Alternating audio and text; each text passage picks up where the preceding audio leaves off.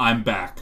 It's time for a Strixhaven School of Mages 100% complete, 100% accurate card review. And in this, we'll not only be talking about exactly how the mechanics work in the set, but if you have, I don't know, maybe been a little curious about what you should spend your wild cards on, perhaps financial decisions that you want to make before getting a chance to play, this is the card review that you should use in order to make those decisions. Because I haven't been wrong yet. Grey Merchant of Asphodel, 0 out of 5, and we've never seen it played since I gave that decree. Thieves Guild Enforcer, I think I recall calling that card pretty bad, and indeed, it's the worst card in Dimir Rogues, one of the most popular decks in the format. So, as we like to say at the start of these, I want to stress, one, card reviews are for fun. If you're taking it too seriously, I don't know, tattoo my face on your forehead. If you're here to have fun, good. And if you want me to change my review at any point in time, feel free to do what Spurgetron did earlier. Gift a pile of subs, and this will give you one re-review redemption at any point. And at me when you do that. Please at me when that occurs. So that way I know exactly how you want me to change the review and at what time. But once again, you can only do this once, right? Can we spend honor to review? Absolutely not, White Mage. Honor is a completely nonsensical value. Channel points are only used for irresponsible gambling. Alright, Jolock says, does my 10 from before count? Ah, I thought you'd never ask, Jolock. Absolutely, absolutely. First card, Academic Probation, 1 and a white. It is a lesson card, which I know how it works.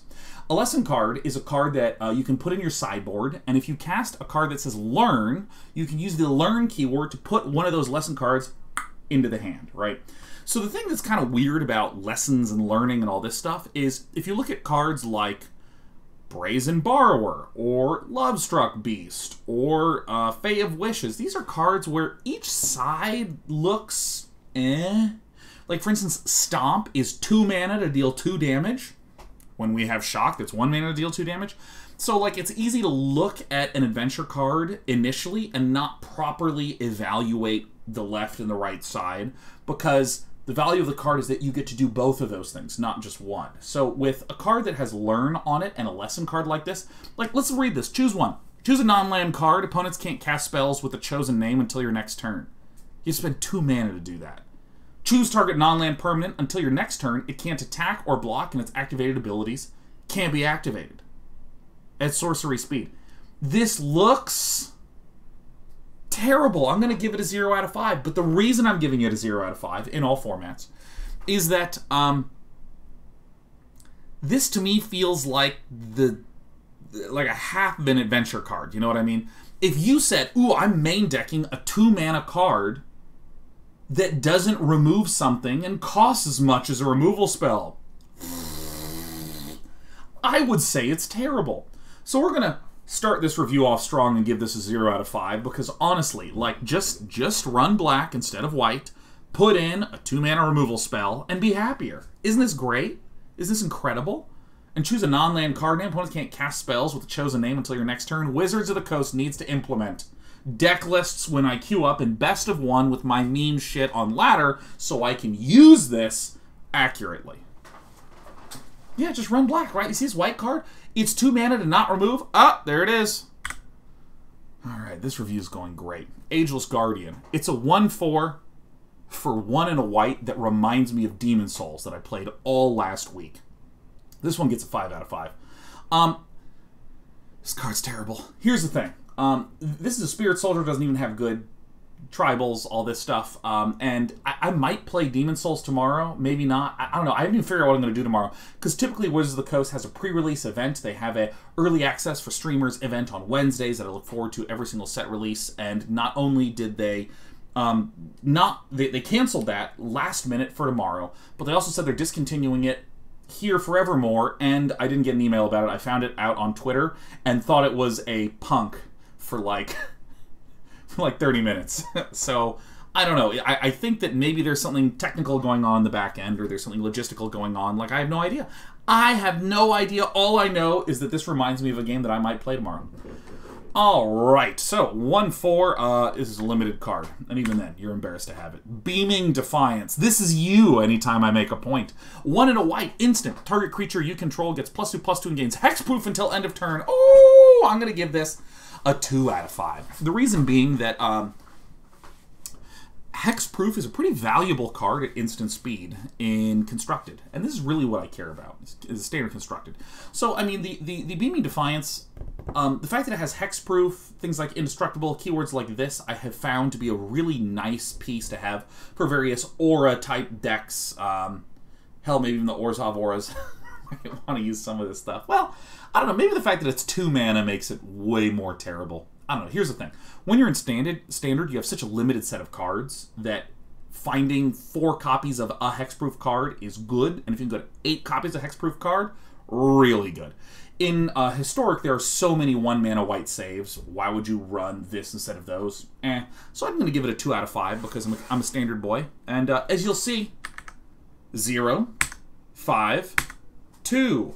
Ooh, Danon really looks like he's giving a fair valuation to these things because he's used 3 out of the 5 numbers. And now he's used 4 out of 5. And oh my god! And that's how induction works. Clever Lumimancer. 1 white for a 0/1 human wizard magecraft. Whenever you cast or copy an instant or sorcery spell, Clever Lumimancer gets a +2/+2 until end of turn.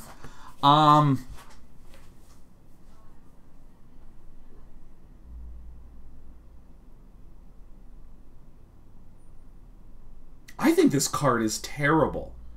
I think this card is absolute garbage. Nitro Viper, 2000, gives us 5 subs. Hey, remember to @me if you want to re-roll the review at any point in time. Mwah. Oh my god. Thank you very much, Nitro Viper. Here's the thing about Clever Lumimancer. Do you guys remember this card called Akoum Hellhound? Do you remember this fucking one? Remember Akoum Hellhound? Remember this one? That was like a 0/1 landfall. You give it +2/+2. You have to cast a whole sorcery. And some of you are just like, oh my god, ugh. What? Oh, I drank coffee. These are coffee grounds.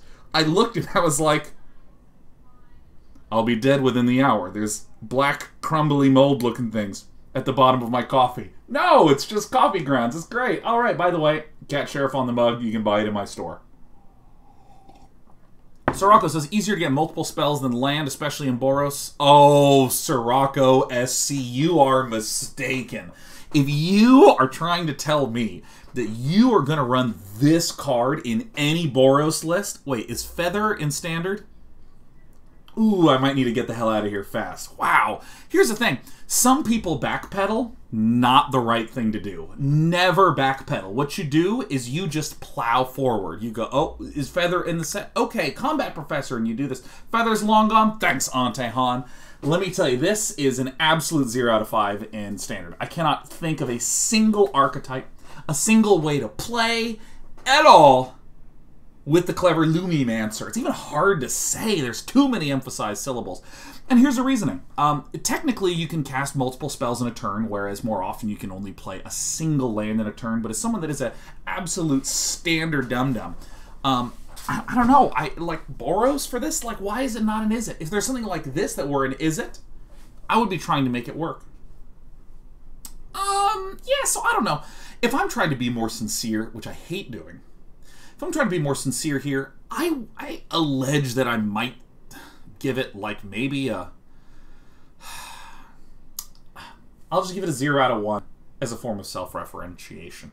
It just seems against all my intuition for what white decks do. Combat Professor, 3 and a white. For a flying bird cleric, already it feels good. Flying, 2/3. At the beginning of combat on your turn, target creature you control gets +1/+0 and gains vigilance until end of turn.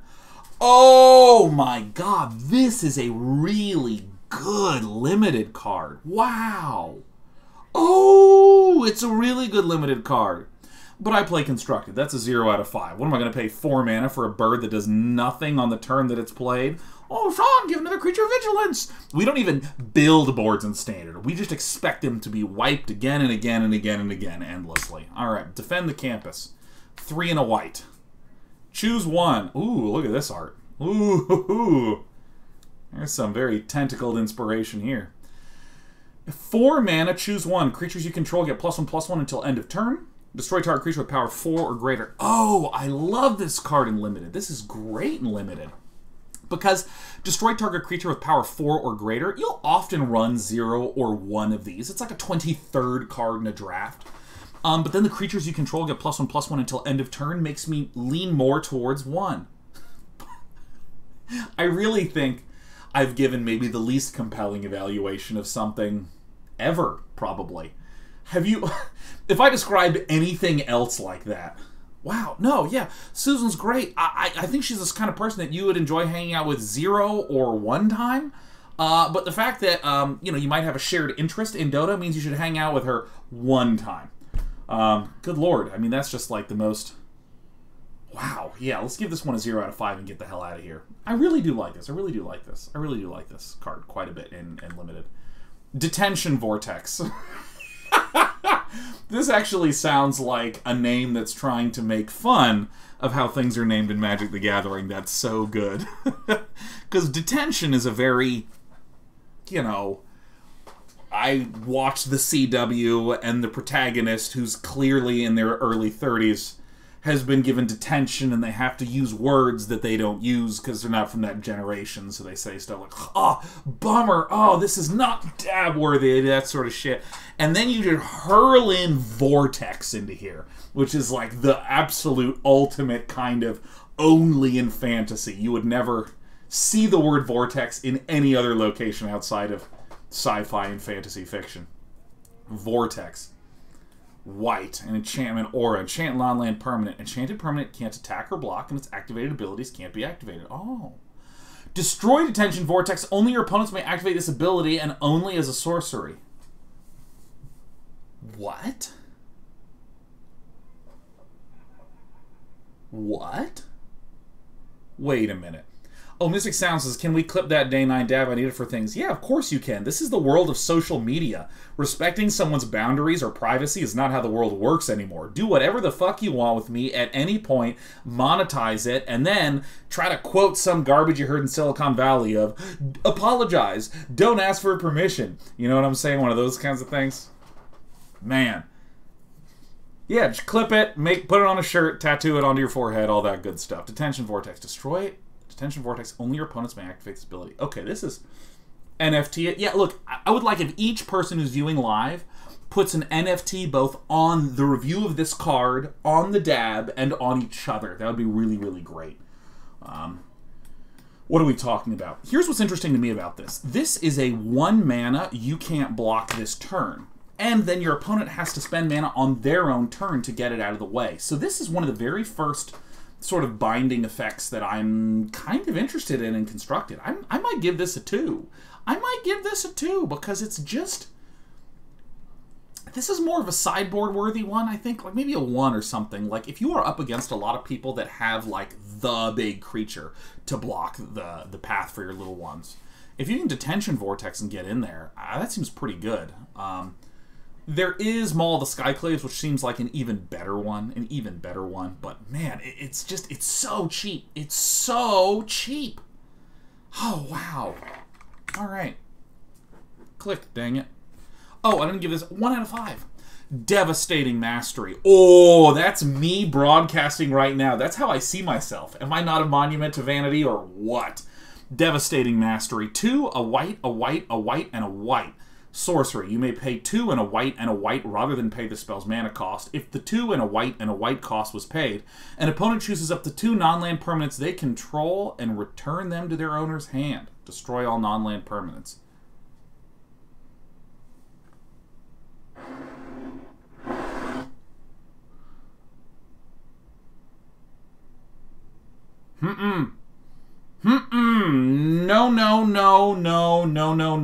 No. You don't ever want to run this card. This is a terrible, awful, no good, very bad card. It actually is our very first -1 out of 5.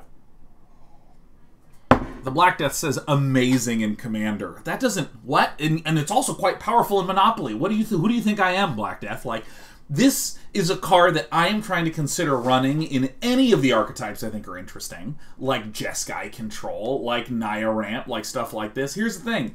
This is Shatter...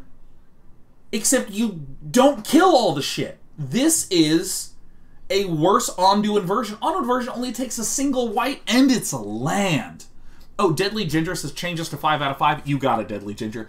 Deadly Ginger is redeeming our very first reroll on the review. No problem, Deadly Ginger. I really like Devastating Mastery. I think it's at least a 2 of in a Jeskai control deck, and here's why.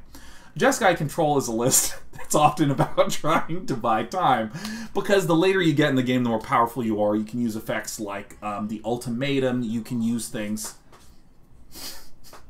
like Shark Typhoon Hardcast.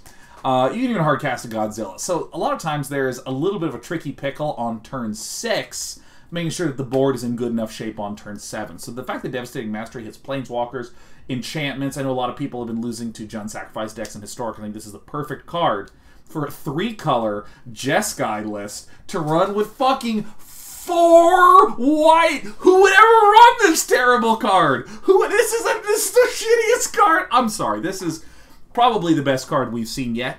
And as always, we can't backpedal. We just have to move on. Oh, that was a tough one. Oh, Deus Macarena just gifted 5 subs. Great to have you here, Deus Macarena. It's wonderful to see you. And once again, re-roll. And please make sure you @me multiple times to get my attention if you want the re-roll. All right. Dueling Coach, 3 and a white. When Dueling Coach enters the battlefield, put a +1/+1 counter on target creature. You can pay a bunch, put a +1/+1 counter on each creature you control with a +1/+1 counter on it. These types of Swelly Bears seem like a very reasonable card to have in a draft. Drafts, I think the draft formats have just been A+ out of 10, stunningly good. For the past, God, like 2.5 years, I have never disliked a draft format except for Throne of Eldraine when everyone was milling me out.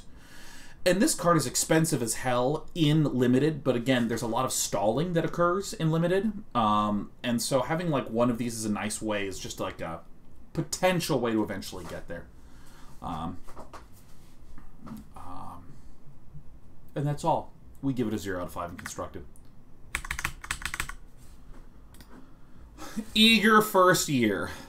Oh, let me guess.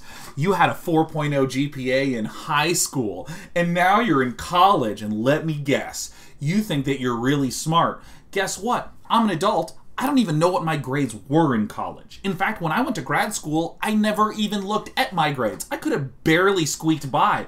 I don't fucking know. You know how many times someone has tuned into my stream and wanted to know my GPA? 0. Oh my gosh, you can totally tell. This, like, Occasional Warlock says, it's us, chat. Eager first-time sub. Hello, I'm here to join Day 9 TV's chat, and I think I'm going to be capable of great things. And you know what? You are. We're happy to have you. Magecraft. 1 and a white for a 2/2. Whenever you cast or copy an instant or sorcery spell, your first year gets +1/+0 until end of turn. Oh, let me guess, Lefowens and Sirocco, all you people that love the Lumimami, you're all probably saying, oh, +2/+2, oh, and +1/+1. Oh my god, I'm going to cast so many spells to be able to swing for like 8 or 9 damage on a turn before my entire hand is gone. Lumimami? Yeah, I couldn't quite remember the name of the card, but I remember it had a lot of M's, and so does the word mommy. Insight into how this brain works. It doesn't seem good in Constructed at all.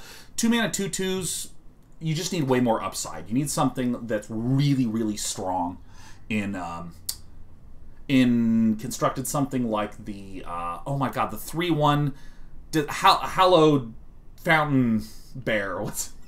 Why is my brain unable to retrieve a single name for a single card?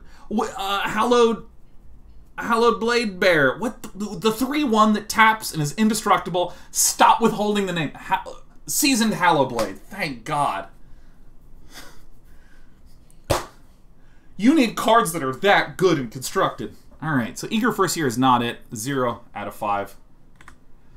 Elite Spellbinder. Ah, yes. This is a little bit how I imagine myself when it's Friday night.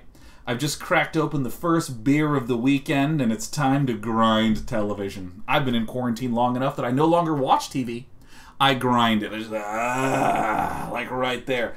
Oh, is that Paulo Vitor Damaderosa? Of course it is. For any of you who didn't know, when I was interviewing PVDR at the World Championships when he'd won first place, first of all, the greatest interviewee I have ever had the pleasure of holding a microphone to their mouth for. These sentences are really getting away from me today. Best person I've ever interviewed. Just this wonderful. Thanks to everyone who supported. Thanks to Wizards for doing the tournament scene. Spoke to the Portuguese Magic community in Portuguese, and was actually happy. I don't know how often you guys have watched StarCraft players in the early StarCraft 2 days when they're just like, I have won the tournament and I'm happy to have showed good games. Please. Just an absolute stunning human being. This is great. So, Paulo Vitor Damarosa. 2 and a white for a creature, human cleric. 3 and a 1, flying. When elite spellbinder enters battlefield, look at target opponent's hand. You may exile a non-land card from it. For as long as that card remains exiled, its owner may play it. A spell cast this way, it costs 2 more to cast.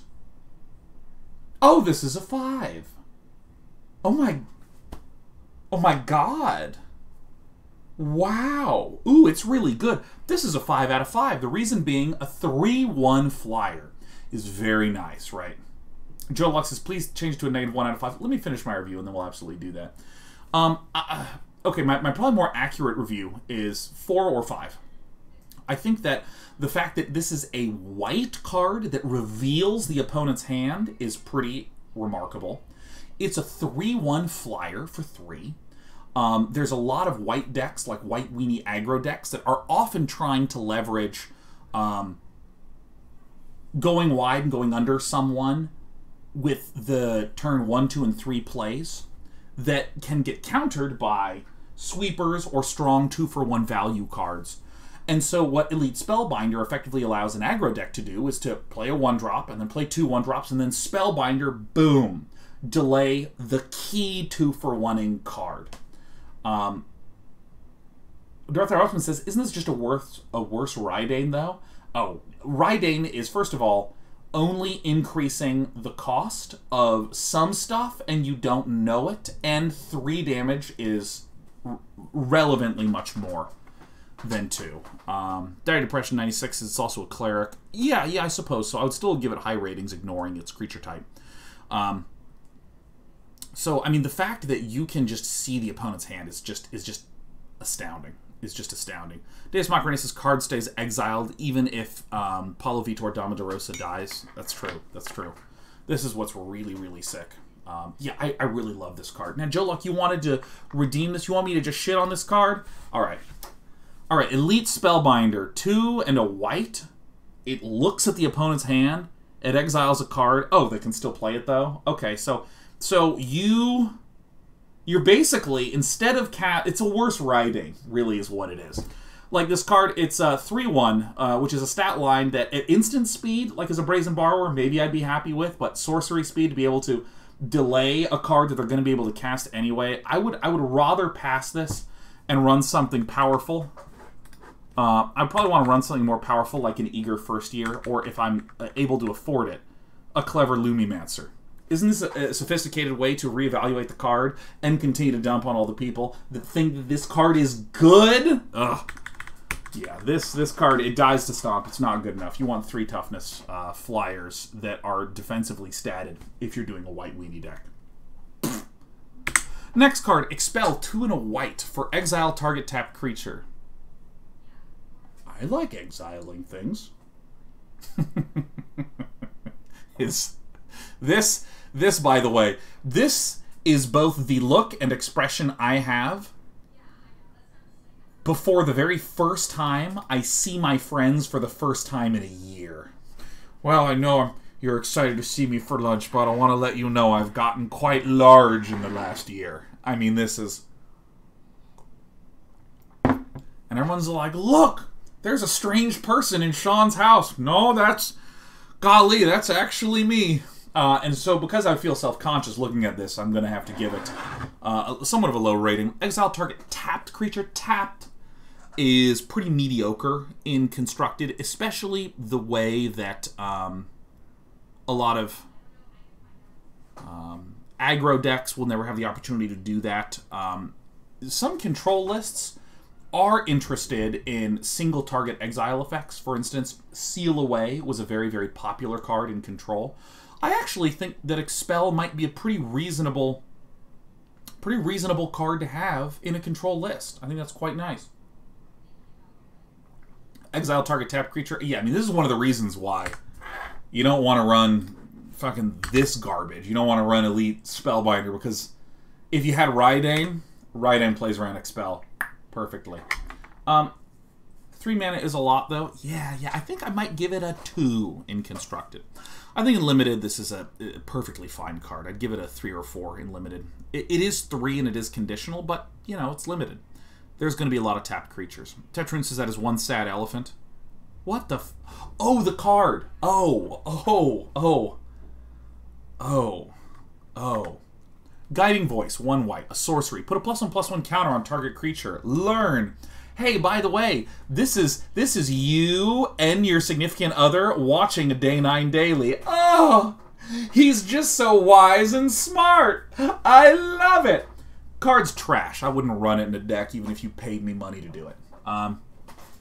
So put a counter on a thing at sorcery speed. Learn. We can reveal some learned cards, but we've only seen one, which is a card that deactivates a single non-land permanent for a turn. Oh, my God. I don't know. I suppose that this is going to be a fine card in Limited. I suppose it's going to be a 3 out of 5 in Limited or some shit, because it puts a counter on things. We've already seen that there's a little bit of counters matter stuff from the Dueling Coach. And you get a little bit of card advantage, slurping things from the sideboard into the main board. I actually think I'd probably give this a 3 out of 5 in Limited. It seems quite good. Parabola says Magecraft and Cheap Spell might be relevant. It might be, but unfortunately, Parabola, we haven't seen a single good Magecraft white creature yet. Are these not the greatest card reviews? I love doing these card reviews. I think it's because I enjoy being right. Leonin Lightscribe, 1 and a white for a cat cleric. Meow. For a 2/2 with Magecraft, whenever you cast or copy an instant or sorcery spell, creatures you control get +1/+1 until end of turn. Fuck.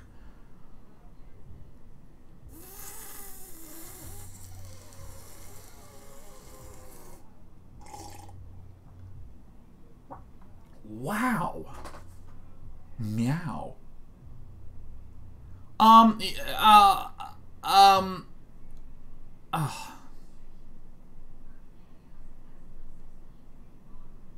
I don't know, man. I don't think that this is going to be good.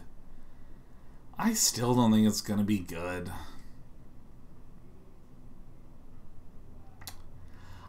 Here's the thing. Let me share with you a little bit about myself. Let me open my heart to you.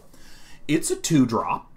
It's not legendary, so you can have many things. Oh, Bubblegum Tracer says, what does Magecraft do? Magecraft is triggered whenever someone casts or copies an instant or sorcery spell. Do you guys hear my roommate? Or not my roommate, my neighbor just belting, singing so loud. Anyways. Yeah, okay, here's the thing. If I am a, like, white weenie deck, I feel a little weird trying to run a lot of small instants and sorceries. I don't know. This is a bizarre kind of, like, my brain doesn't work well with this. I mean, there is the, you know, the feather style decks, but I don't know. I would run this stuff in feather. I don't know. I don't know what to make of this, so I'm frightened. I'm going to give it a 0 out of 5. Mavinda, Student's Advocate. 2 and a white is... Oh my god, Mavinda's the bird? Oh, shit, yeah. Legendary creature Bird Advisor for a mythic rare 2/3 flyer. For 0, you may cast target instant or sorcery card from your graveyard this turn. If that spell doesn't target a creature you control, it costs 8 more to cast this way. If that spell would be put into your graveyard, exile it instead.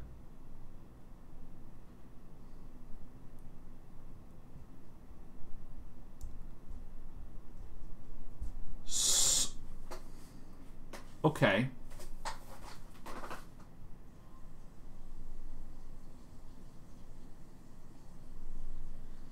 So this bird helps bring back from the dead cheap spells to cast on your babies. Such as this baby. And It costs 8 more to cast if you do it on anything else. So, for instance, if I was like a blue-white deck and I had a counterspell in the graveyard, if I wanted to use a 2-mana counterspell to counter something, it would instead cost 10.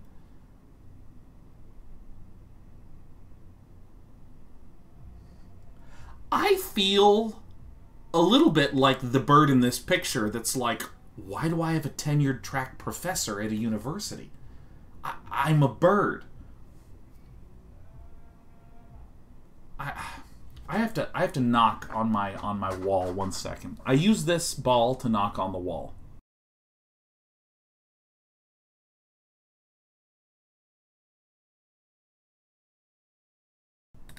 Might not be loud for you, but it's very loud for me. Yeah, I don't know.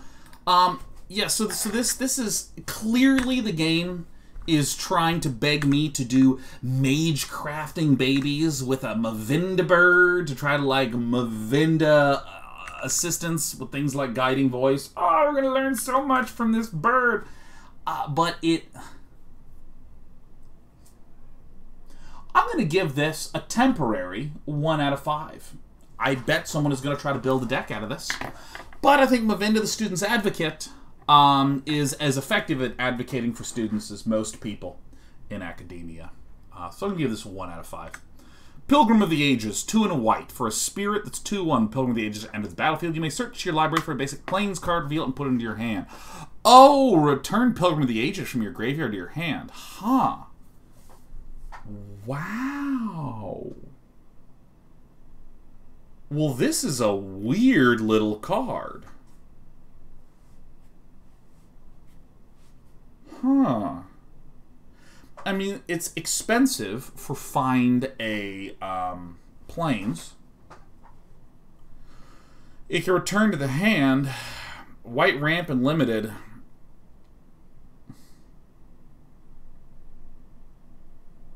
So this is kind of like Birth of Meletus. It's a little bit like Birth of Meletus. I don't see a good use for it. I'd rather just run another Plains. 0. 0 out of 5.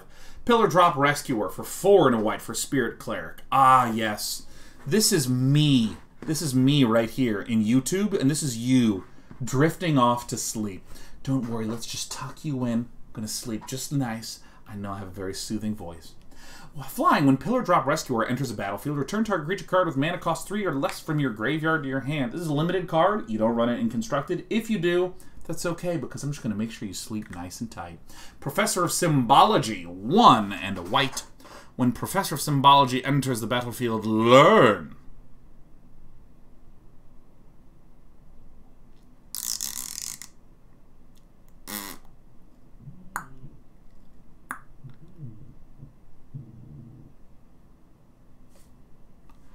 Again, we're going to need to revisit this card because I don't know what you can learn. I don't know what to learn. I have no idea, right?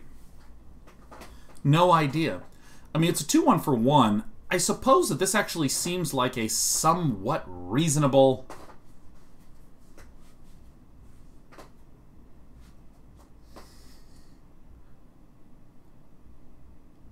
Here's the thing. I feel a little bit like this could be a card that goes into some kind of weird white weenie where your whole sideboard's a bunch of learn cards. Because remember, it says you may reveal a lesson card from outside the game if you're in a competitive format. Outside the game means you sideboard. And I believe, and correct me if I'm wrong, but recently Wizards changed it so that if you're playing best of 1, your sideboard is 7. Isn't that right? Isn't that correct?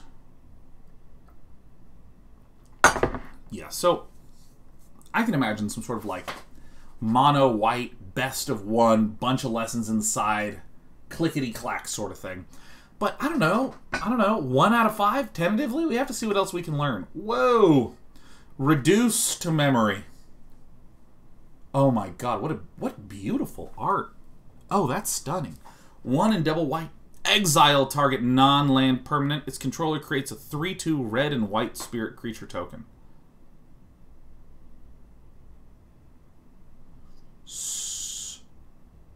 Oh, you can like learn about reducing someone into a 3/2 spirit.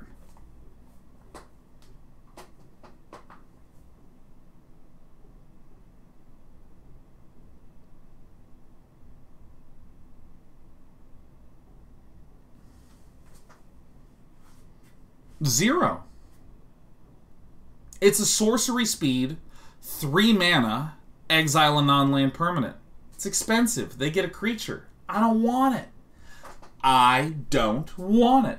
Now, Deus Macarena's lessons are just bad adventures, or am I wrong? Here's the thing. Adventures, I think, are very, very, very, very, very disproportionately strong. Like, ridiculously strong. You know what I'm saying? And so saying something is a bad adventure is saying, like, I'm like a billionaire but less wealthy. Like, yeah, of course. Most people, places, and things are that. Hitzel says you are disproportionately strong. Yeah. Alright. I don't know. I haven't seen a lesson I've liked yet. Secret Rendezvous. You and target opponent each draw 3 cards. Huh. Well, that's a weird one. Oh, that's a fun one.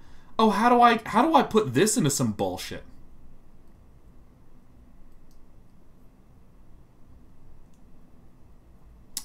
White has card draw. Narset. Yeah, not in standard. Not in standard. Ah, yes, Untail says, too bad Narset went the way of the feather. Yeah, so, like, Secret Rendezvous seems terrible in all ways. Commander players everywhere rejoice because it's another way to continue to make your broken BS be more broken in BS. And that sounds pretty fun. How's reduced to memory a 0? Yeah, so here's an interesting question. Interesting question from Engine of Creation. How's reduced to memory a 0? Skyclave Apparition is similar and super strong. Skyclave Apparition is, I play the Skyclave Apparition, and then you have to do something about my Skyclave Apparition to get something that is less good than what I exiled. This is, spend 3 mana, I don't get a 2/2. I also don't have a target that you have to then deal with, and you immediately get a 3/2. So, for that reason, it's just wildly, substantially worse. And even then, Skyclave Apparition is not run tremendously much. Semester's End. Uh-oh, I see a lot of text. 3 and a white for an instant. Exile any number of target creatures and/or planeswalkers use control at the beginning of the next end step. Return each of them to the battlefield under its owner's control. Each of them enters the battlefield with an additional +1/+1 counter on it if it's a creature. An additional loyalty counter on it if it's a planeswalker. Oh, this one is juicy. This one is very, very juicy. Oh, what was the rating on Secret Rendezvous? Oh, a 0, of course. I'm sorry, it's a 0. Semester's End. Okay, so this is nice. Exile any number of target creatures and/or planeswalkers that you control. So what happens is, I'm going wide. I'm going wide. I'm smacking you in the face. Here I go. Here I go. And then my opponent casts a sweeper, and it's like, nah! Shadow's Verdict, you see? I'm going to cast Ultimatum in 2 turns, you see? And then use Semester's End.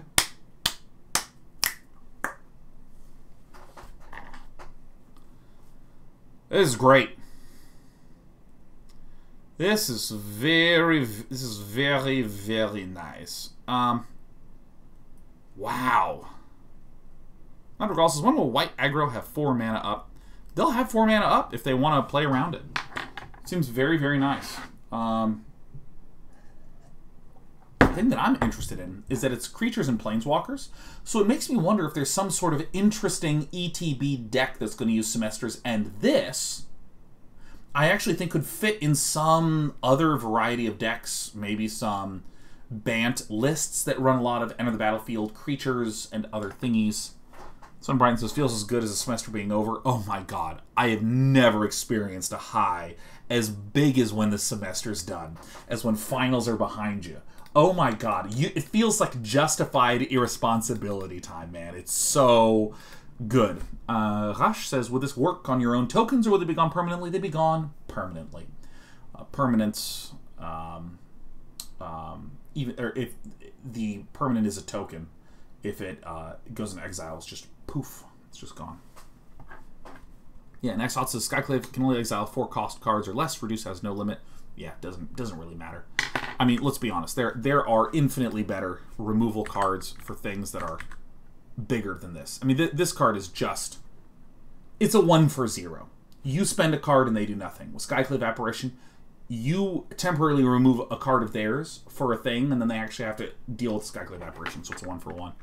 Anyways, Yeah, I think this is great. I'm going to give it a 4 out of 5. Maybe a 3 out of 5 because it's circumstantial.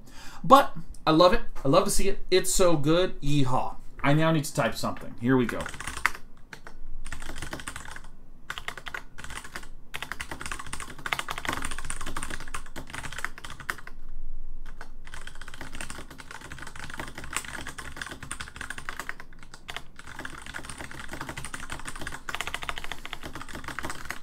I just realized that I completely forgot to eat lunch. I was too excited. The adrenaline was coursing through my veins and the testosterone as well. Did you see a Deus Macarina's reroll quest? I didn't. Oh, that's terrible. Oh God, Deus Macarina. We gotta do it later. We gotta do it later. We're moving on. Show of confidence. 1 and a white. When you cast a spell, copy it for each other instant sorcery spell you've cast this turn. You may choose new targets for the copies. Put a +1/+1 counter on target creature against vigilance until end of turn.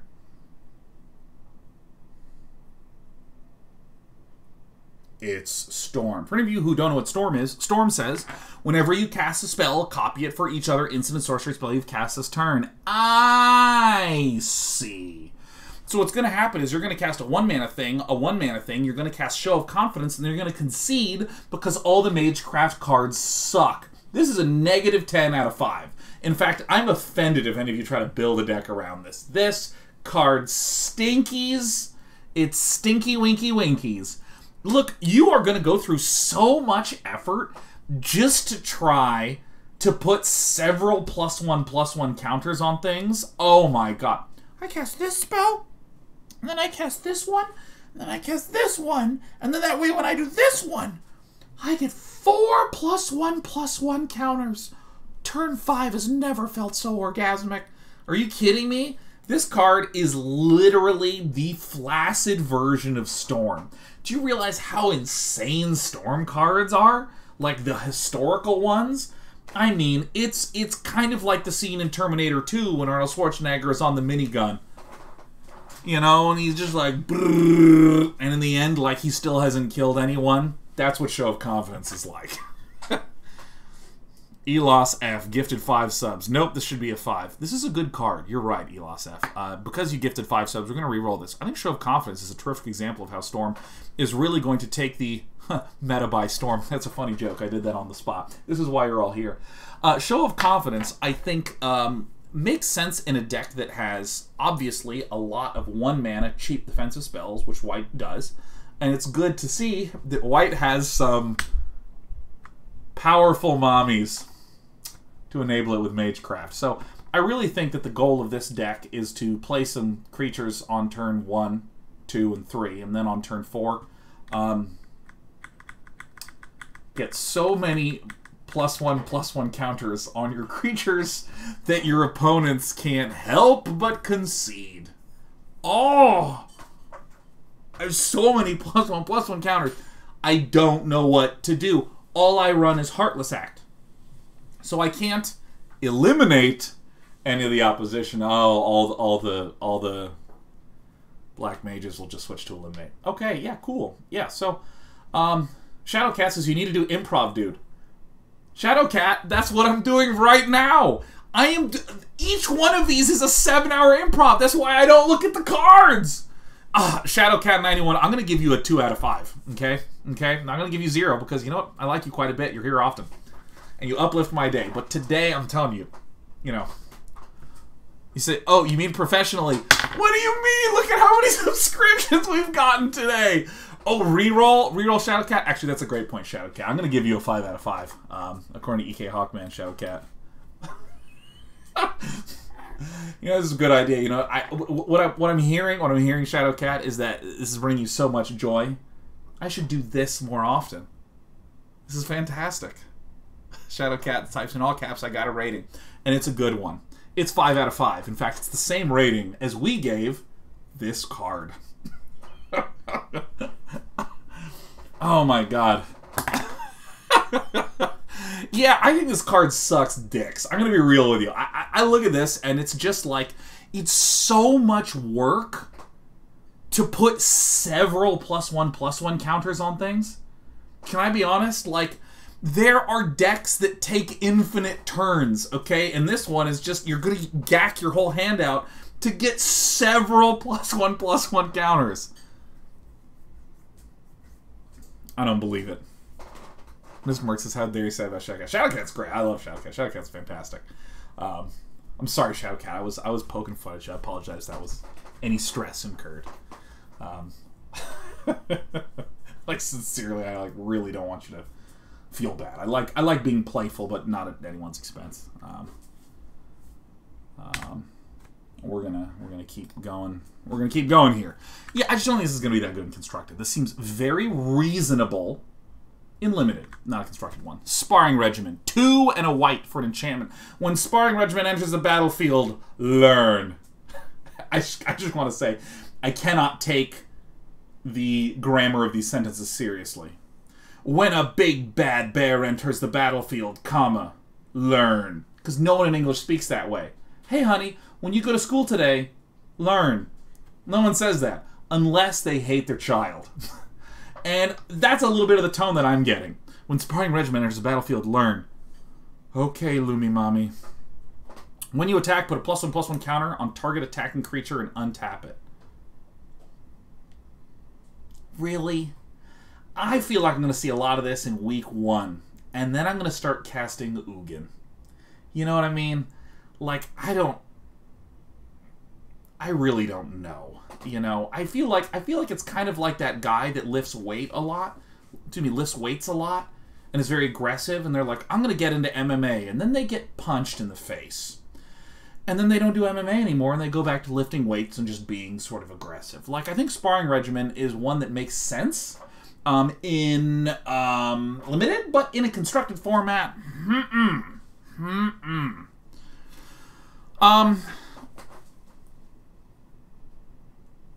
Yeah. I'm also a little curious, is whenever you attack, is you me?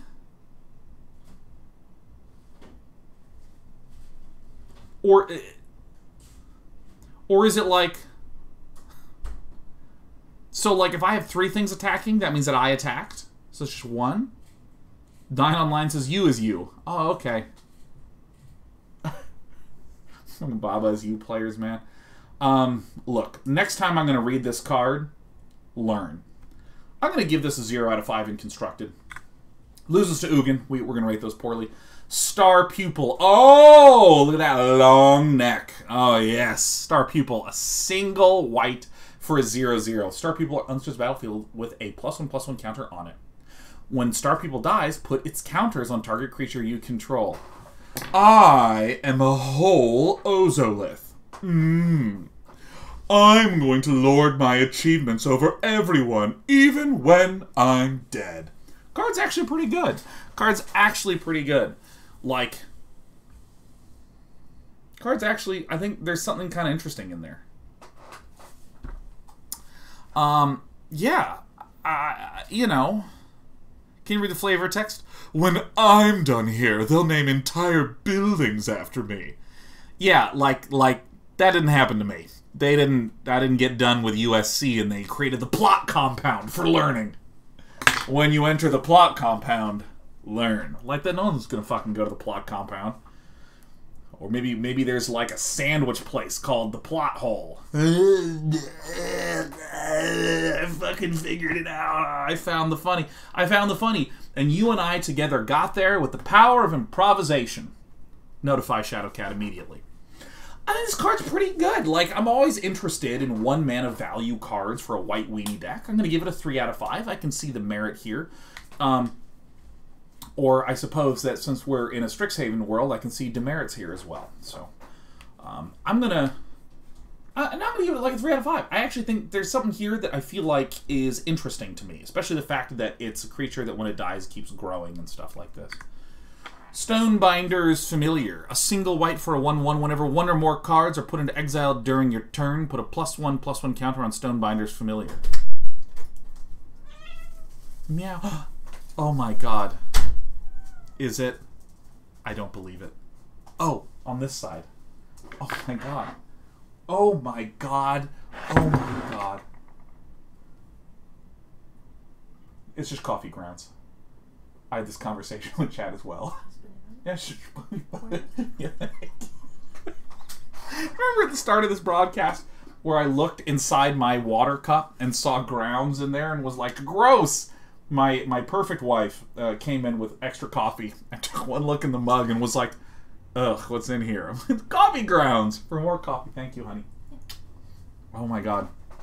And look at this. Look at this. We have a delicious homemade taco salad. Okay, we have some cheese. There's like a thin, wide layer of cheese on the top, but the important one is the slow braised shredded chicken in there. That's incredible. So we have guac, we have sour cream. The chicken is unreal. It's incredible. It's incredible. Like, I mean, seriously, Britt were a card, I would run 4 copies of her in every deck, even if I didn't even have the... If she was like a red card, run her in mono blue. 100%. Best card ever.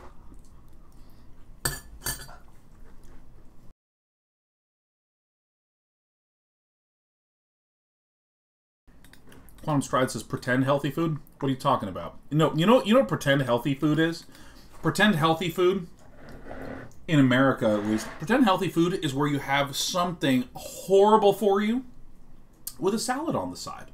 You know what I mean? Kind of like you can get like a mixed salad from McDonald's and it like comes with fries. Like that's fake healthy food.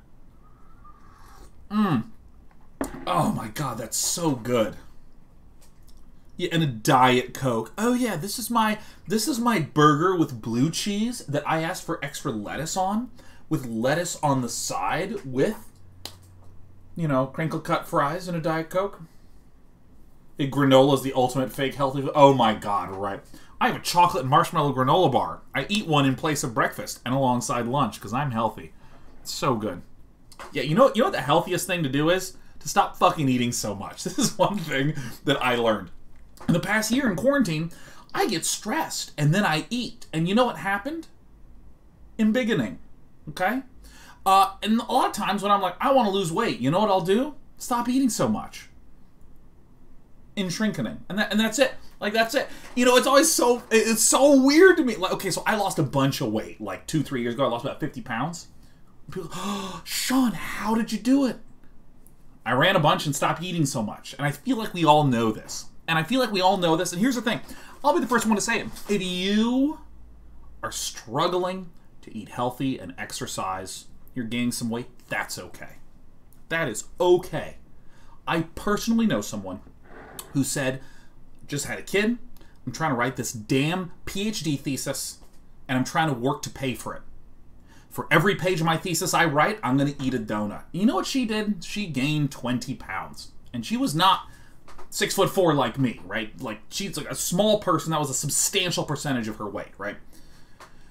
And then she graduated, has a PhD, raised the kid, lost the weight, and is fine. I think that's fine, and that's totally okay. However, I do want to note, just exercise. You don't eat so much, right? I feel like we know. There's not a trick. We know how to do it. And in 2022, I'm going to be hot. I'm going to have done it by then. But for now, is there sour cream on here? Oh yeah, there's a little sour cream.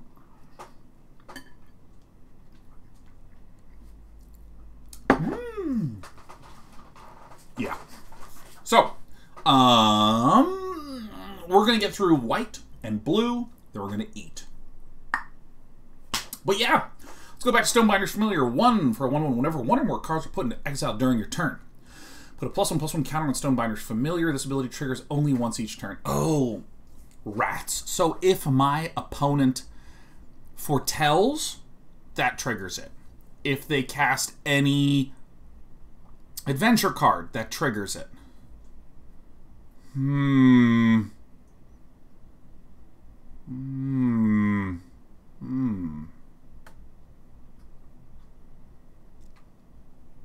During your turn.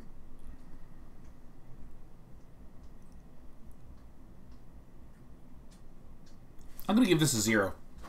This is a 0. This is a limited card. If you run it in Constructed, you're banned from my chat.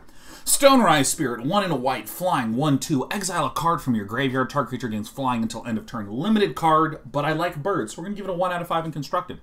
And this is an absolute villainous bird. I've never seen a bird be so chunky and so evil. Oh, I love this bird. Strict Proctor. I feel like I've just said a word that will get me banned from Twitch, but I guess as it turns out, we're allowed to say those words. Strict Proctor. 1 and a white. For a 1/3 Flying Spirit Cleric, whenever a permanent entering the battlefield causes a triggered ability to trigger, counter that ability unless its controller pays 2.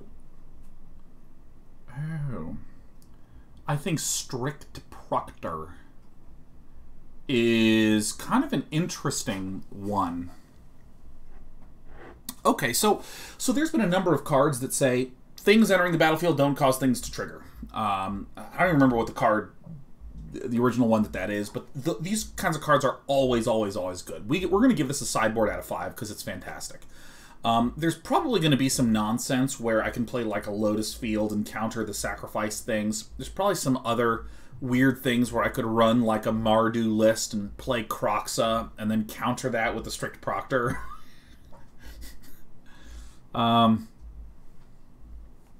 There's some weirdness here, but this is a good sideboard card. This is a good sideboard card. Study Break. Oh my god, that's not what Study Break looks like. That's what Studying looks like. 1 and a white for an instant. Tap up to 2 target creatures. Learn. I'm going to take a bite.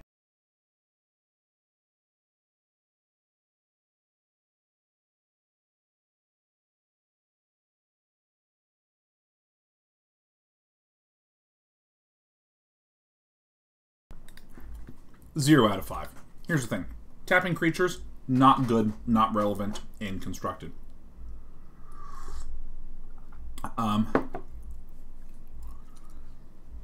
Yeah, this is very flimsy in Constructed. The fact that it works in Limited as a means to get you an extra card, I think this is a terrific Limited card. I'd give it like a 3/4 Limited.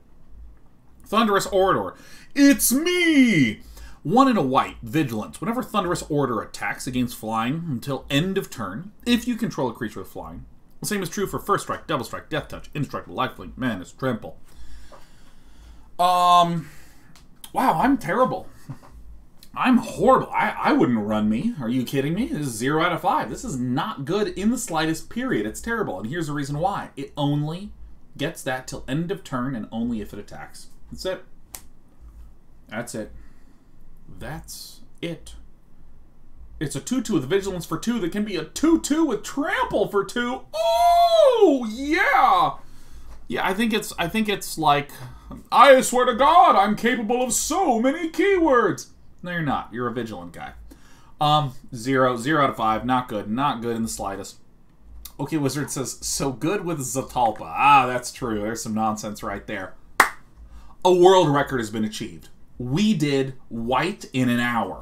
We did it in an hour. I don't believe it. Normally, this stream takes 8 hours. So we're going to get through the Uberg part, hopefully in 5. And then, we're going to be doing multicolored and artifact. Let's see, we've done 36 out of 275. We're fucked. Okay. Alright, we'll be here forever. May as well start eating now. That's a big leaf. Put this in the mouth, then I'm going to mute and chew it.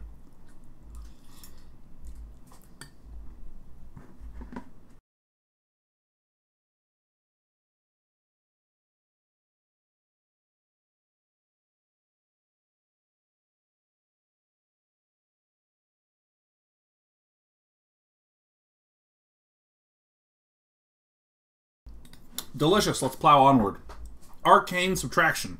1 and a white for a target creature gets -4, -0 till end of turn. Is a limited card. You can learn. Yada, yada, yada.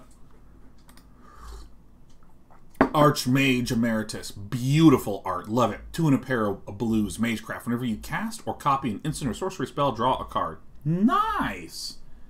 Oh, yeah. Oh, huh. Oh, this is a really interesting one.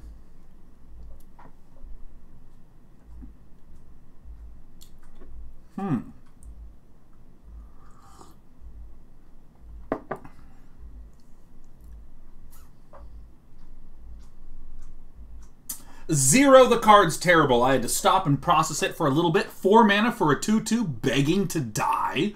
What are you going to do? Wait till turn 5 so I can opt, and then that way I use 2 cards to draw 2 cards. Bleh. Really bad. Not good. Dies to stomp.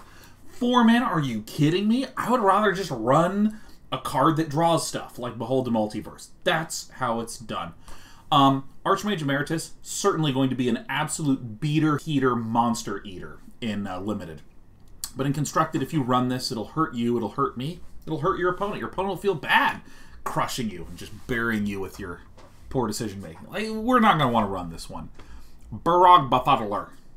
Sounds a lot like something a sim would say, isn't it? 1 and a blue for a flash 2/1 when Barog Befuddler enters the battlefield. Target creature an opponent controls gets -1/-0 until end of turn. This guy's like, I'm in a rogue deck. No, you're not. You're a frog wizard. This card's art is inspiring. So at the very least, I'm going to give it a 1 out of 5 in Constructed, even though it deserves a -1/-0 on that rating. Barog Befuddler is not ever going to be good ever in Constructed. It's a limited card. It's a little combat trick. You pull it down, it puts its little sticky fingers. Oh my god. I don't know why this is just the only thing I look for in anthropomorphic frogs, but I always look and see if they have big, wide fingertips. You know what I'm saying? It's those wide fingertips that all anthropomorphic frog artists are just like, there's something off. Can you just make the fingertips just like splay out a little bit more? I want each one to feel like the bottom end of a fedora. Bury in books. This art is weird. 4 and a blue. I assume that the library is under attack, so they're trying to bury in books. I'm like, no, I can't read. This spell costs 2 less to cast. If it targets an attacking creature, put target creature on top of its owner's library, second from the top. Huh? So it's a 3 mana. Get out of here.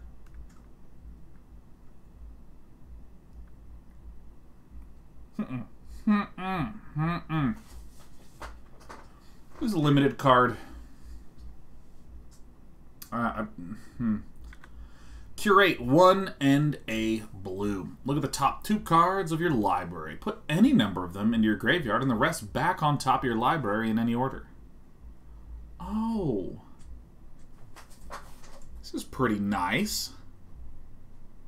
This is actually pretty nice.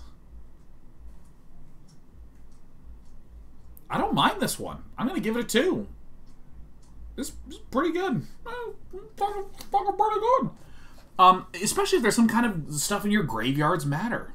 So Surveil, yeah, it looks kind of like Surveil. Omen of the Surveil, yeah, Deus Macarena, damn right. Deus Macarena, divide by 0, 2 and a blue, instant return target spell or permanent with mana value 1 or greater to its owner's hand. Learn. What? Wait.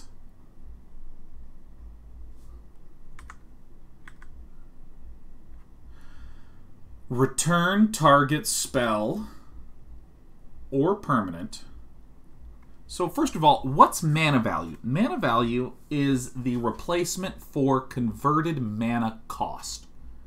So for instance, if I have a Hydroid Krasis, when it is in the hand, its mana value is 2, because it's blue-green, and X is 0 in the hand. When it's on the stack, its mana value is its converted mana cost of like 6. So for instance, if I have copied a spell, I don't remember if the copy's converted mana cost is the same. Return, just send it back. And you learn. People are saying it is, but a few seconds have passed, so my question has left my memory. Copies converted mana cost is the same as a spell. Thanks, Sage Arena. We will now take a bite.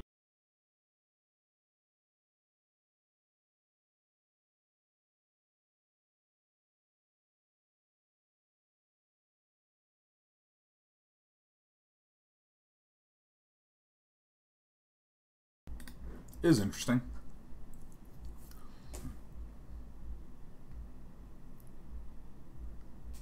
I don't actually think this is very good.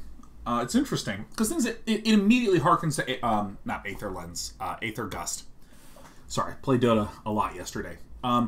This harkens to Aether Gust, which is a 2-mana return target permanent either to the top or the bottom of the library. But the problem is it goes back to the hand, so that feels really bad.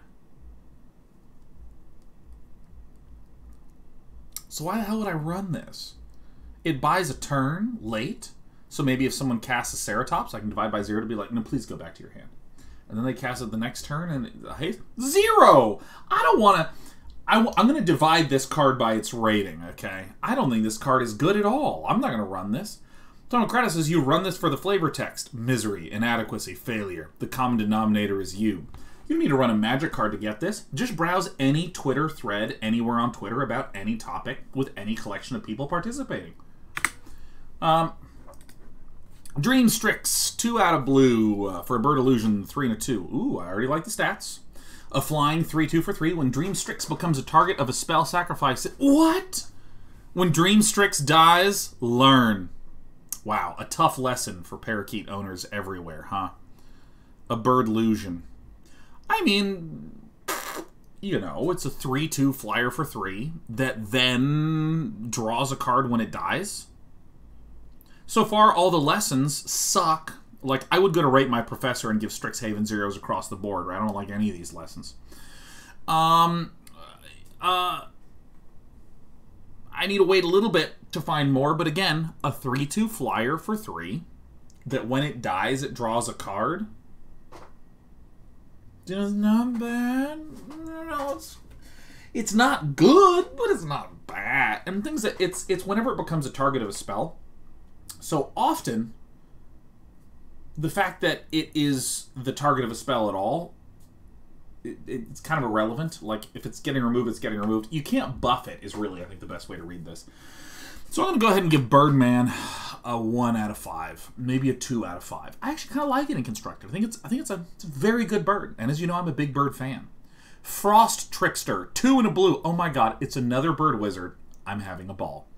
A Bird Wizard, a 2/2 flyer. When Frost Trickster enters the battlefield, tap target creature an opponent controls. A creature doesn't untap during its controller's next untap step. Holy shit. I love it, I love it, I love it. In Limited. I love it, I love it, I love it, I love it. Love it, I love it, I love it, I love it, I love it. I love this fucking card. This is an amazing Limited card. Do you understand how many drafts I won with like 4 Frost Links? Oh my god, Frost Trickster is the... What an insanely good common. I'm going to be drafting in Strixhaven. God, this is so good. If you run this in Constructed, you're a fool. Ingenious Mastery. X, 2 and a blue. You may pay this rather than pay the cost. And if the cost is paid, you draw 3 cards. Then an opponent creates 2 treasure tokens and they scry 2. If that cost wasn't paid, you draw X cards.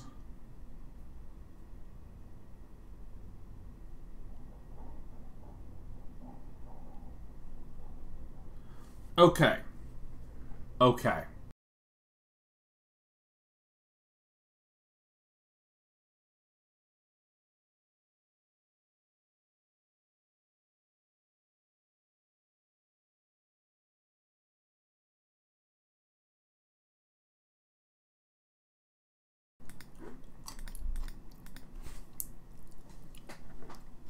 I surmise, if this card were instant speed, it would be hot plasma. I would give this 5 out of 5. It would be unbelievable. If Ingenious Mastery were 5, or were instant, it would be unbelievable. This is sorcery speed.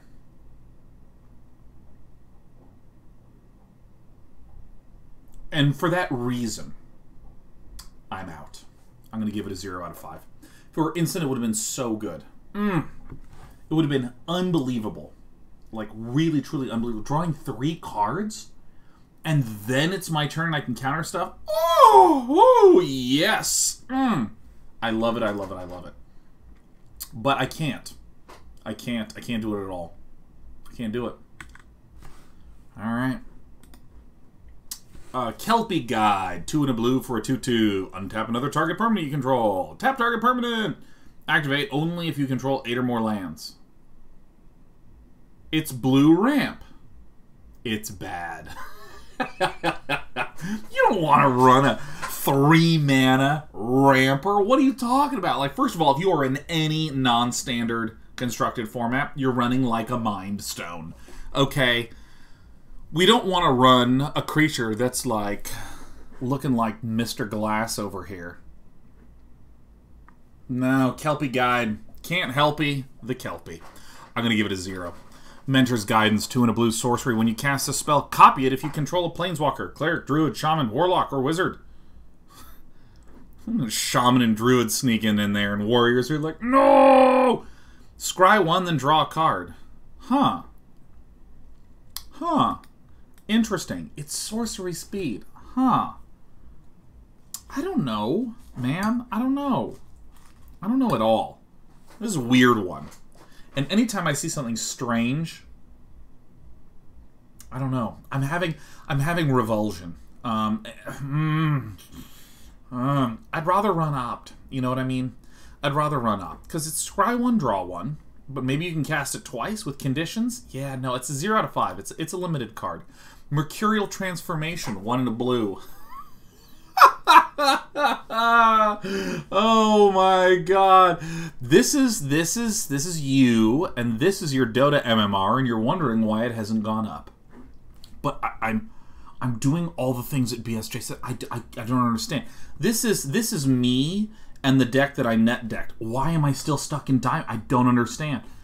Until end of turn, target non-land permanent loses all abilities and becomes your choice of a blue frog creature with base power and toughness 1/1 or a blue octopus creature with base power and toughness 4/4. Great limited card. Terrible constructed card. You don't, like, all these frogifications and lizard odrifies. You know, it's like kind of a cool blue theme. I'm going to turn you into a crab and all this shit. But the thing is... you'd rather run a counterspell and construct it if you're blue. You'd rather run blue for card draw and a sweeping effect instead of actually dealing with it directly when it's blue. And of course, it's sorcery speed. Absolutely not. However, in limited, this is very, very, very, very, very good. You like that, and it is tight. Let me just make sure. Oh, it's until end of turn. Ooh, it's even worse than I thought. I don't even like it. Don't even like it that much. Multiple choice. X and blue. If X is 1, scry 1, draw. If X is 2, choose a player. They return a creature they control to owner's hand. If X is 3, create a 4/4 blue and red elemental creature token. If X is 4 or more, do all the above. Oh, wait a minute. Wait a minute. Hold, stay here.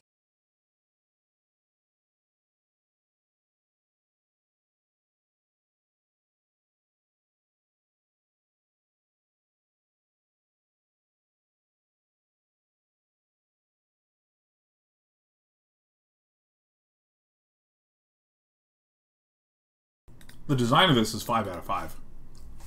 Multiple choice is so good. So if X is 1, scry 1, draw 1. If X is 2, they bounce a thing. So this is a spend 2 to do a 1-mana effect. Spend 3 to do a 2-mana effect. Spend 4 to do 3.5 mana effect. Or spend 5 to do a lot. Yeah, Caffeine Cafe says there seems to be a lack of instant speed thing so far. Yes! Yes, yes, yes, yes, yes, yes, yes. It's sorcery speed 0. 0. 0, 0, 0, 0. The answer to the multiple choice test is why do I need to take a test to get certification? I could just do the thing and have a portfolio. Ah, spoken like an artist. Yeah, what is this garbage? Ah, I'm done with multiple choice. Not doing it anymore. No, no, no, sir.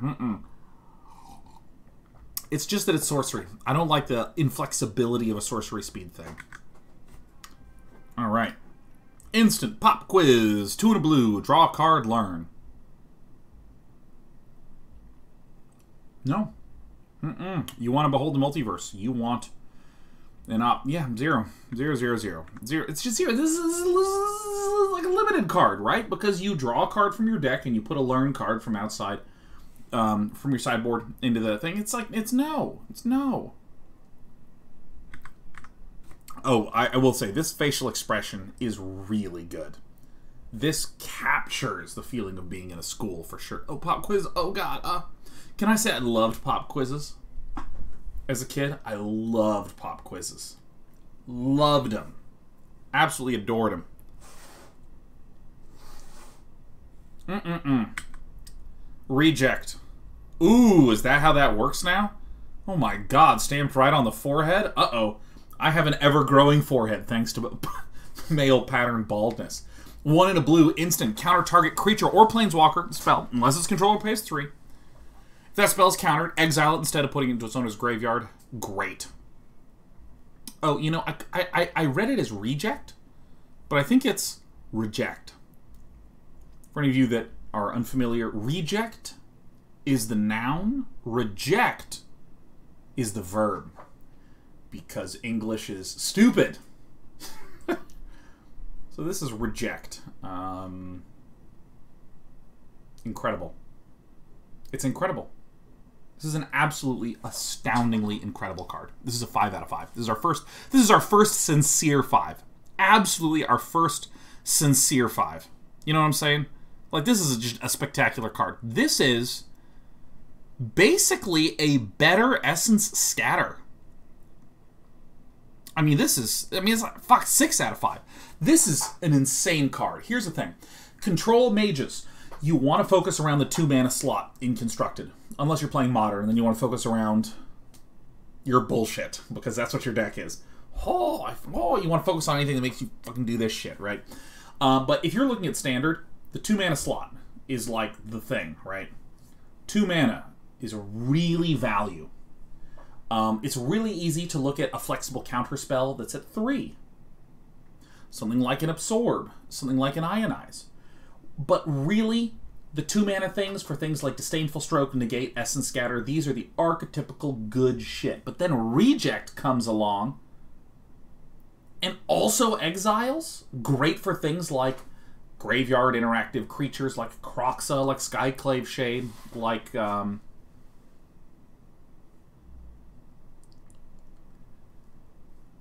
I can do this on my own. I don't need any help. It's the 3/2.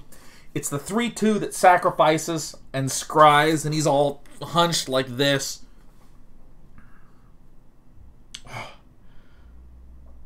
I have to look. What's the name of it? The hunched 3/2. The Whoa, Strider. Fuck. What is with my brain and names today? Everything is wrong. This card's very, very good. Resculpt. Ah, yes, exactly what we're all going to do with our bodies once the gyms are open and the vaccines have been inserted directly into our foreheads.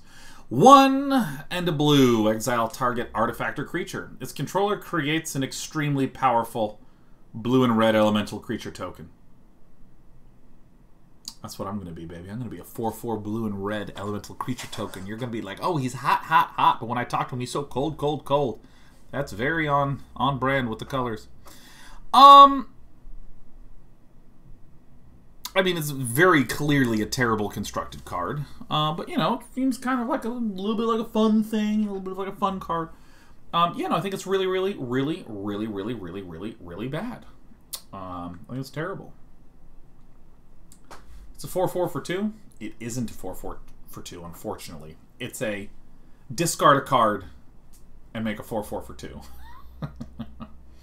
Yeah, I mean, this seems like this is the worst card that's ever been printed. Actually, this is it. This is the rock bottom. It's really good to know that before we even got to the B part of Wooburg, that we truly found the worst card in the set. This is fantastic. This is a very, very, yeah. Here's the thing: if you target an enemy card, they get a 4/4. That doesn't feel very good. You spent a card and then they have a 4/4.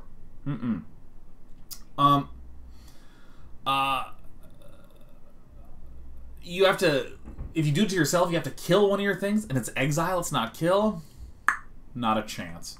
I think the only circumstance in which I see this having any merit at all whatsoever is if You are unlimited, and your opponent plays a very, very big and scary creature, like a 7/7 from heaven that we haven't even seen yet. You can exile it and turn it into a less threatening thing. Exile treasure tokens. I'd rather use the treasure tokens than run this. You know what I mean? Yeah. Don't like it. It's great versus Clackbridge Troll. We found the interaction. Serpentine Curve. Can I just say that, by the way, that's, I think, the only time I've ever been wrong. Only time I've ever been wrong in a review, ever, was that I thought Clackbridge Troll was going to be incredible. Incredible. And I've never seen it. I don't even think I've put it in a deck.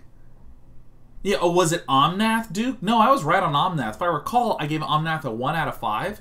And the only way in which I was wrong is that it should have been rated a 0 out of 5. Because you don't even see it played and constructed anymore.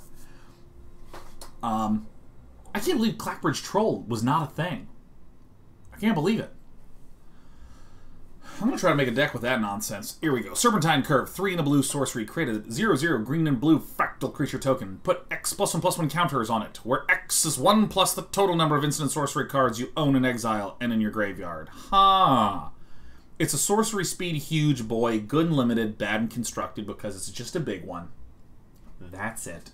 Why run Serpentine Curve, which is like a conditional, circumstantial, potentially big boy, when I could put down a wall of text known as a questing beast? I wish instead of Serpentine Curve, it was actually just called Fractal Alligator. And instead of arms and legs, it was just more alligators. Like, that's what I want to see, man. So I think that for this reason, Serpentine Curve is going to be a 0 out of 0 in constructed. Snow Day! Alright, pop quiz while I take a bite of this beautiful, delicious lunch. Homemade shredded chicken salad. Okay. What kind of weather causes school to get canceled? It's blank weather. This is a quiz. This is if you lived in the Midwest in America.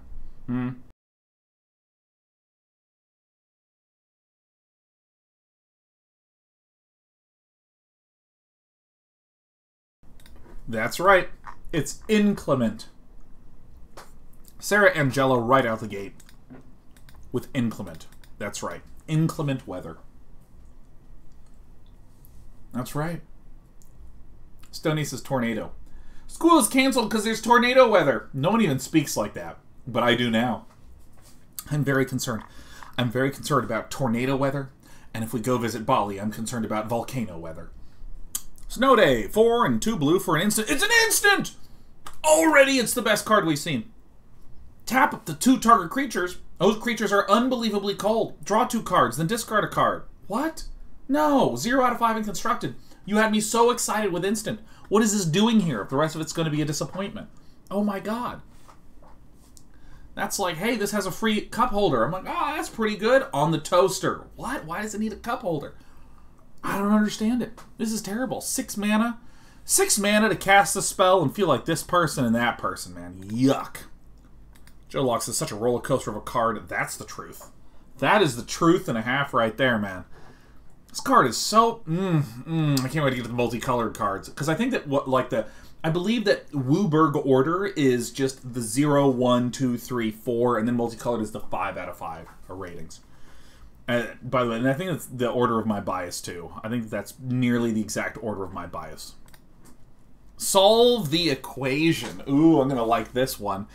2 and a blue. Search your library for an instant. Sorcery. Reveal it. Put it in your hand and shuffle. I think that this card should be renamed to Get the Thing. Now, I don't work in any of, creative writing or creative direction, but I think Get the Thing is what this thing does. This doesn't solve the equation, you just get the thing. Search for an answer. Dig for truth. Find exactly what you need and put it into your hand at sorcery speed. I think what I would rather do is get a toaster with a cup holder. I'm going to give this a 0 out of 5. Soothsayer Adept, 1 and a blue for someone who is really excited to have recently installed an Amazon Fire Stick on their giant water bubble. I am summoning this so I can grind the office. One in a blue, draw a card, then discard a card. Oh, it's you again. Welcome back. Hi, I'm the one that draws and then discards. I'm a card that you do as your 13th pick and draft. It's good to be here again. If you need me, I'll be just hitting the watch anything button on Netflix. I wish... have you guys seen this thing? Okay, so in Netflix, first of all, when you log into Netflix, it has a whole bunch of categorizations that are a mix of way too broad, like action-adventure, and then way too specific, like visually striking puppet-based dramas. You know, something like a sports thriller period piece starring Nicolas Cage, and there's like 40 of them. So, as a result, I tend to open up Netflix and I just grind and grind and grind and grind, and I actually find it fun to just spend 30 minutes looking for something to watch and then putting it down and playing Dota. And that's kind of how I've been consuming a lot of stuff lately. Go ahead. No. Just feel free to go. I'm in the middle of something, but it's fine. Feel free to just... Good. And what happened is Netflix recently introduced something, which is play something. You hit the button and it's just something's on. Right? Like, it's... And I really feel like it should instead be called I Give Up. That's the use case! Is I feel like I'm on here, I'm like, well, maybe this, maybe this. I give up. Just I should hit the button, and it's just like, don't worry about it, man. We got you. And in fact, I actually theorize that in about 3 months, Netflix will actually modify this button to where it doesn't even start an episode. Instead, it will begin 6 minutes into an episode of something just so there's already... Because let me tell you something. Whenever I see a long intro sequence where it has, like, directed by so-and-so productions, so-and-so studios, so-and-so entertainment, because there's like 40 different production studios, one of which is profitable, but they all want to list their fucking name because it's the only thing that they have, right? Has this, and then it shows like a slow-moving pan of a cityscape, and there's like neon lights, and a cab rolls up, and a foot steps out, and we're 3 minutes in, and I just turn it off. Do you do this? Am I crazy?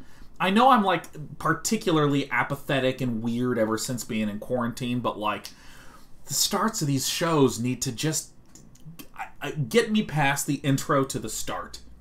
I want to hit play and have someone be like, John's been murdered and we need to solve it. And I'm like, great!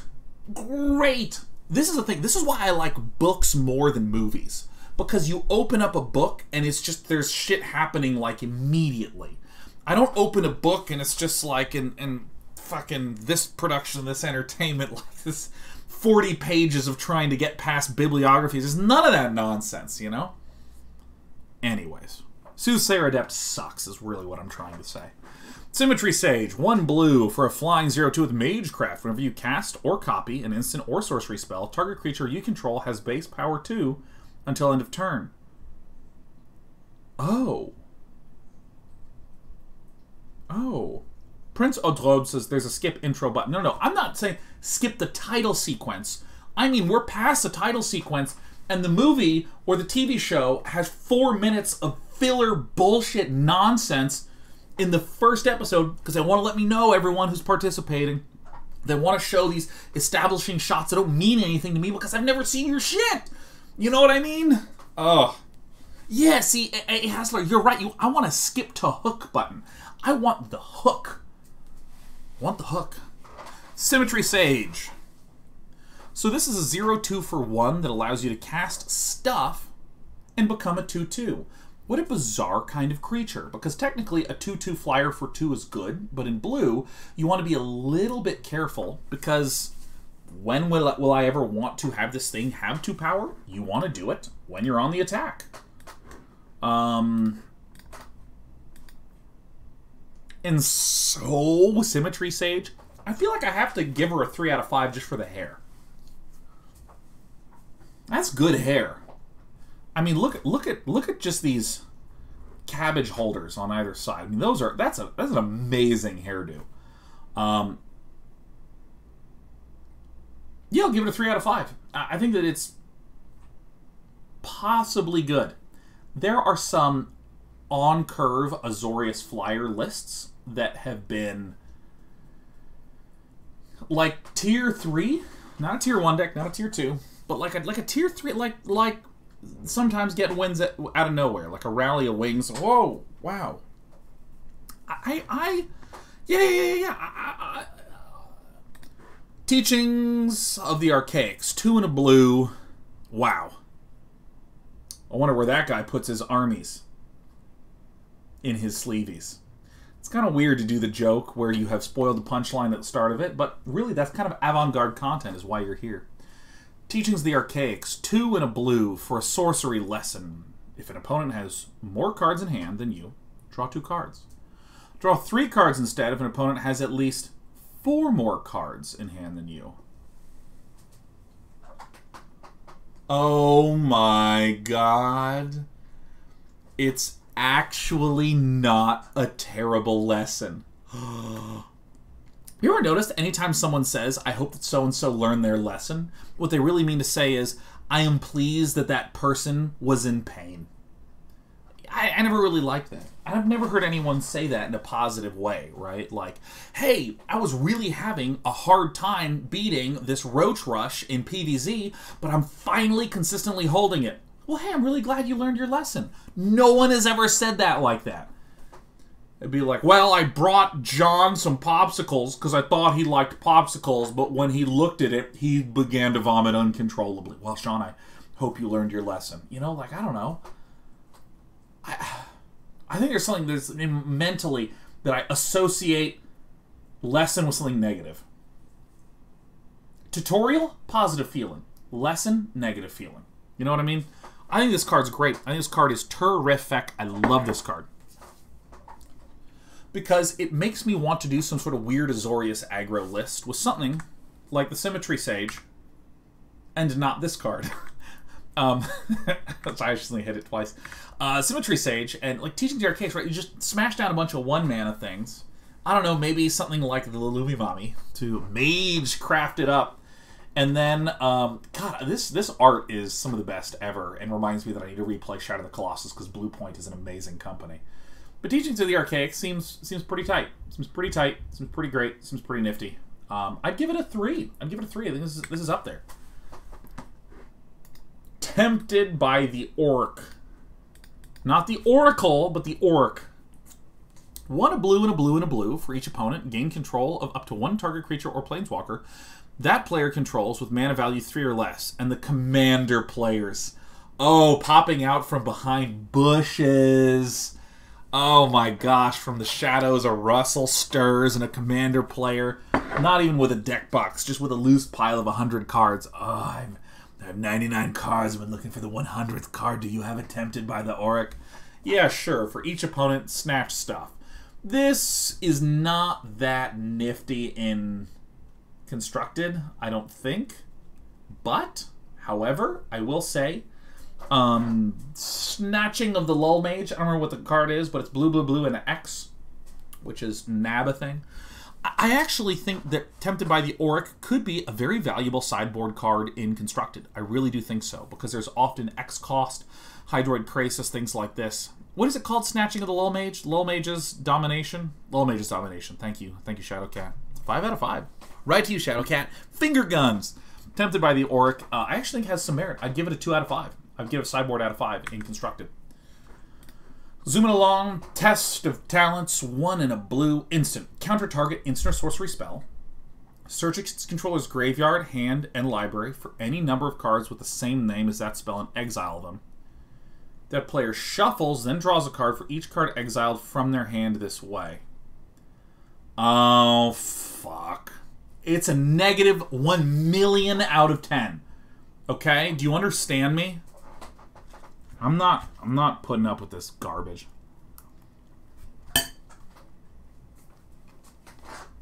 This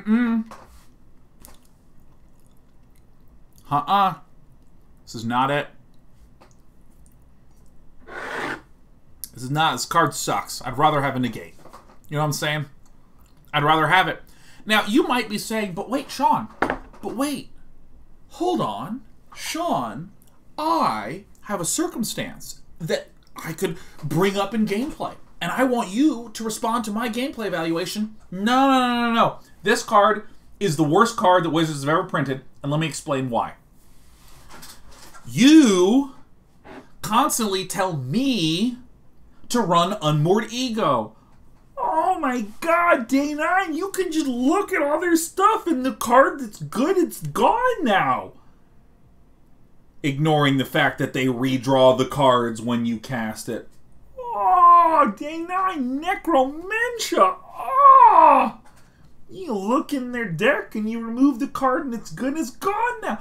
If you don't know what these cards are, there's cards like Unmoored Ego, Necromentia that basically say, look in their hand, delete the card in their hand, delete all the copies in the deck, and then they get something.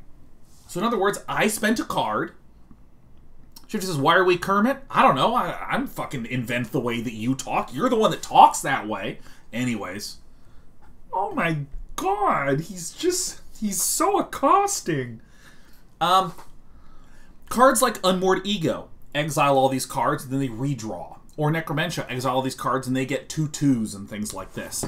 These cards are so tempting because your brain goes, how do I deal with Questing Beasts? Well, if my opponent literally was never able to cast one, 2 thumbs up. How do I deal with Emergent Ultimatum? Well, if my opponent got all of them exiled from their deck, they could never do it. Now, Test of the Talents does counter an instant or sorcery spell, right?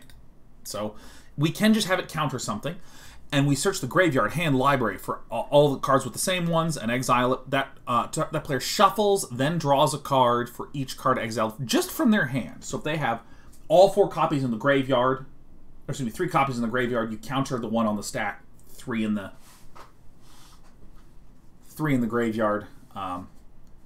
They wouldn't draw any. But like if you countered an Emergent Ultimatum in the hand and they had an Emergent Ultimatum also in the hand, the one you countered on the stack, cool, it's gone. The one in the hand, they redraw. So, I mean, this, in my eyes, is an upcoming nightmare. Because what I'm going to have to do is I'm going to have to, like, explain why I shouldn't be running Test of Talents 1,000 times. I'm going to be like, oh, here's a powerful blue dragon. Let's put one of these in. D9. What do you think about running a Test of Talent? I don't think about it because I like running good cards. I can't stand these cards that, as a broadcaster, I have to constantly re-explain myself over and over and over and over and over again. You know what the worst part is? I like this card better than Unmoored Ego and Necromentia. Okay? Okay? This is the new bag of holding. But D9, imagine a world where your bag of holding holds the entire deck. I don't know, man. I can't stand this fucking card. I'm so mad at you. Does it ever happen to you that, like, you have, like, misplaced anger where, like, you see someone order something with blue cheese and it reminds you of someone who was mean to you that liked blue cheese, and all of a sudden you're mad at this blue cheese eating fucking asshole? That's me right now. None of you said anything. However, you're gonna, and you have in the past, and it's because of this card. -1,000 out of 5. Don't you dare ever bring up Test of Talents to me. And of course, there's people cracking their knuckles. I'm spending channel points to say this every time. God, well, we're gonna need to change the moderation policy. Anytime someone uses Test, Talents, or of, they immediately get banned from the channel. Okay. Here's my more honest evaluation of the card. I think that there is merit to saying, hey, we might want to run some of these in the sideboard, probably not in the main board. Negate is, on average, a substantially more powerful card because Negate says target non-creature. This says counter target instant or sorcery. Negate hits artifacts, enchantments, planeswalkers, instants, and sorceries. The only thing it doesn't hit is creatures, hence non-creature. That's how the word works. So I really think that Test of Talents being so narrow as to hit only instants and sorceries runs the risk of being quite dead. If someone were to cast a Binding of the Old Gods in a situation where I very wanted to not let that get cast, Test of Talents doesn't do this. So yeah, that's my honest valuation why I think the Test of Talents is at best a sideboard card. So that's it. Power Maul, gifting 5. Power Maul, are you going to try to get me to re-roll this? Are you going to try to get me to re-roll my rating of this? Is that why you are Oh my god. Oh, you want to reroll Power Maul? Alright.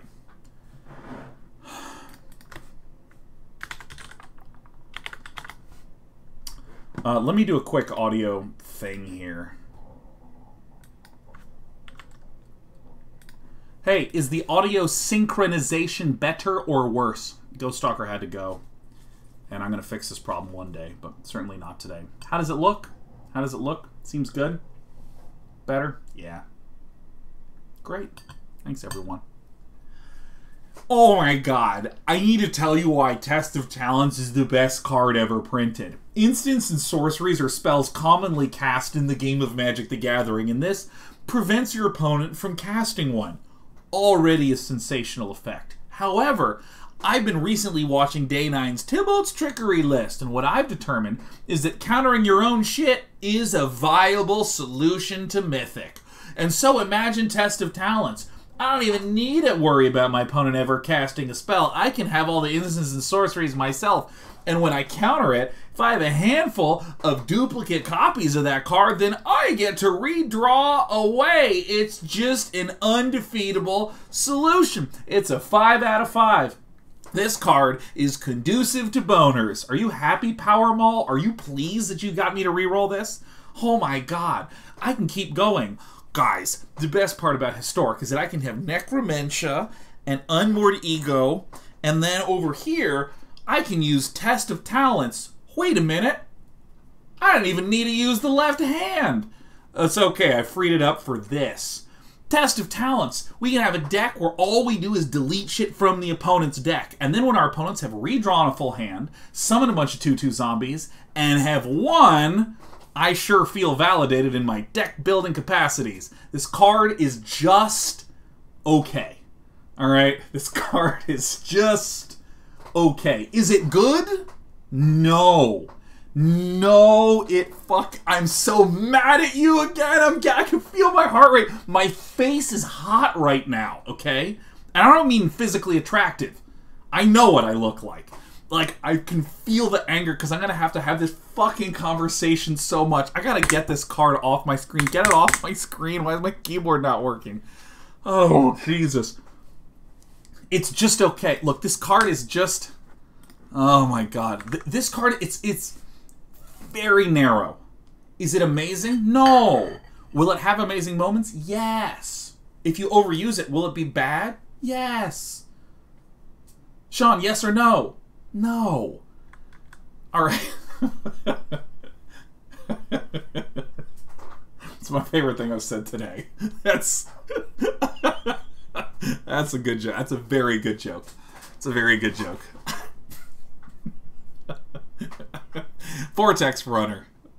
Power Maul says worth every penny. If Ghost Stalker was here, you'd be out of here in a heartbeat, Power Maul. You be careful, watch yourself. Vortex Runner.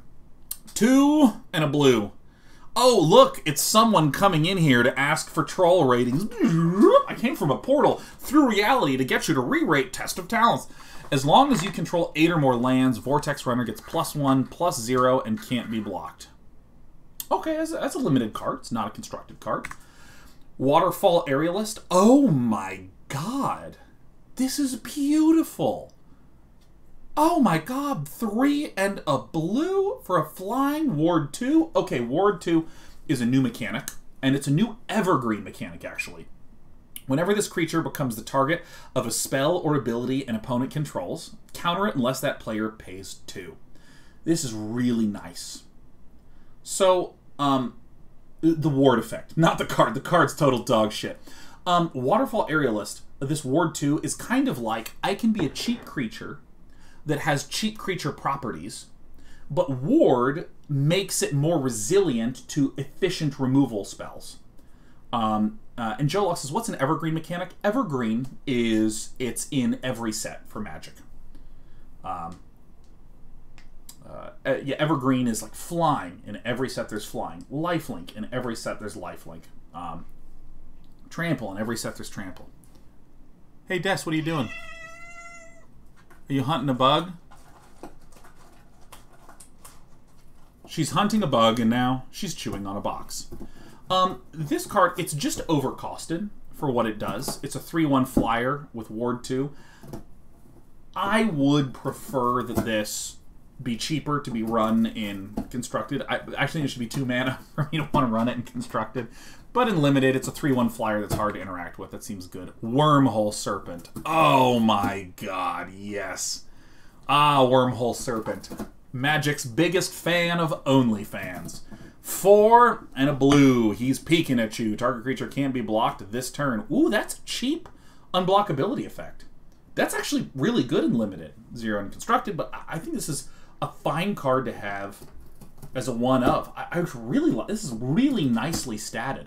Often a lot of the serpents are like super expensive and stuff, or the unblockability things are super expensive, but this is really nice. Arrogant Poet, it's you. This is you. Welcome to the review of the black cards. Here we go. We've been live doing reviews for 1 hour and 40 minutes. We've gotten through 2 colors, and we'll be here till midnight.